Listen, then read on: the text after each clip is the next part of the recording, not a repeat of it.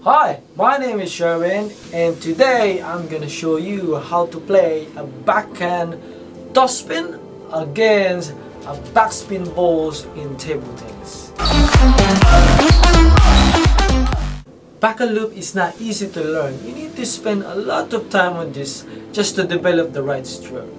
But before going on that, you need to master your backhand drive before you do the backhand loop. How do we practice the backhand loop? Very easy. All you have to do is bunch of balls and one coach or sparring partner or any player yung magaling mag-feed. So, multiple balls, yan ang isa sa pinakamagandang training na gagawin nyo.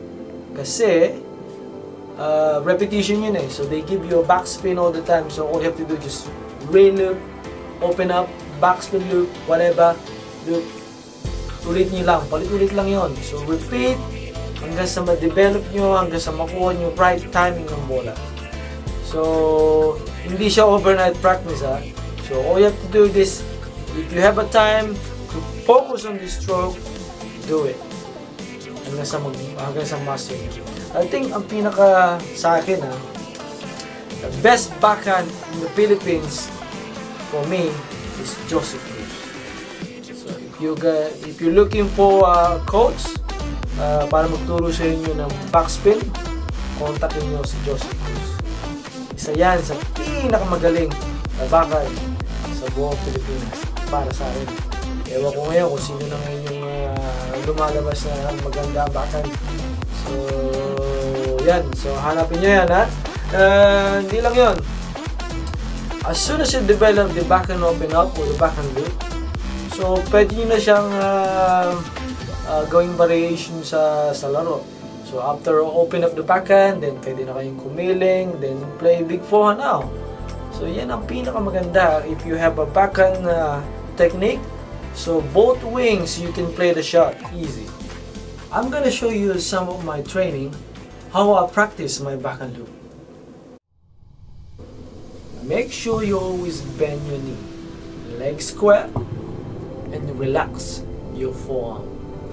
As soon as the ball bounces on the table as a backspin, you need to hit the ball nice and low. So make sure your racket, your forearm is below your knee, and swing upward, follow through over the net.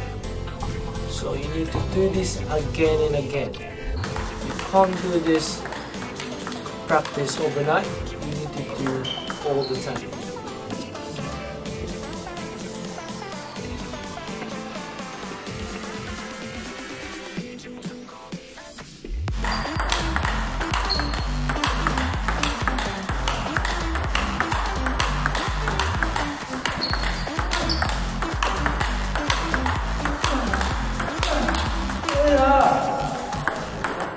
Okay guys, thank you very much for watching my video tutorial. Hopefully you learned something.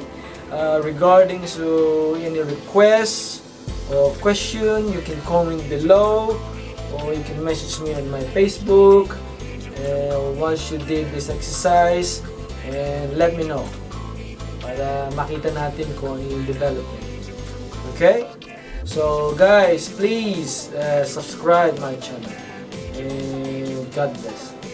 Thank you.